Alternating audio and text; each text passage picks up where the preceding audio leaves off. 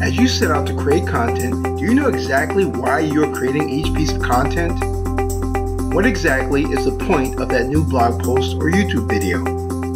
Hi, I'm Napoleon Russ, and in this video I'm going to share with you how you can start creating content with a purpose today. But before we get started, please hit the like button and subscribe so that you can get updates whenever I post new tips and tricks that will help you build your business. As online business owners, we must constantly create content to grow our businesses. Unfortunately, many business owners create their content without any direction or content purpose in mind. They might write great content, yet if it's missing a purpose, it's also missing an opportunity. So what do you want your content to accomplish? Why are you actually creating the content? It doesn't matter if it's short like a blog post or an article, and it doesn't matter if it's a large content piece like a report or ebook. It needs a purpose. So what are some potential purposes for your content?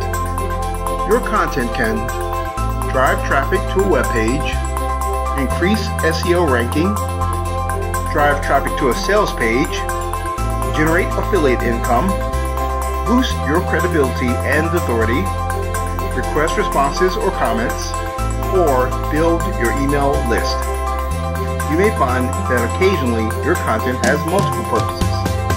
For instance, a report may be designed to collect opt-ins, and in addition to the opt-in, you may also include affiliate links within the body of the report to generate income. Or you may link back to a sales page on your website to promote your products or services. On the other hand, if your content is missing a purpose, then you're missing out on a valuable opportunity. The best time to determine the purpose of your content is when you create a content purpose plan. Different people take different approaches to this.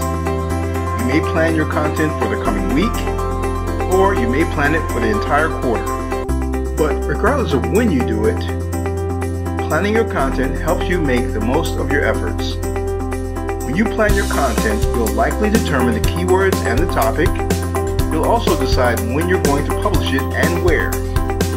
It only makes sense to integrate your content into your traffic generation, SEO, sales, and marketing strategies. For example, you may know that in 3 months you're going to launch a new service. Your content during that month leading up to the launch will ideally support the launch. It'll generate interest and excitement. The content purpose, therefore, will be to drive traffic to your opt-in page.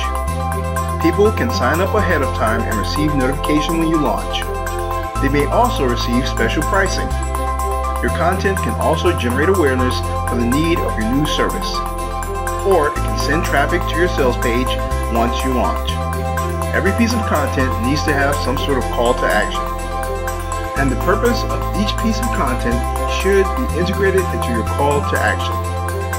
For example, if you want to motivate comments and feedback at the end of a blog post, you have to ask for it. That's your call to action. So take a look at the content you have planned for the next week or month. Does each piece have a purpose? Do you have a call to action? Is your content part of your overall business growth strategy? If not, make some quick changes and start reaping the rewards. If you'd like to learn more about how you can get more leads, traffic, and sales by posting on purpose, click the link in the description.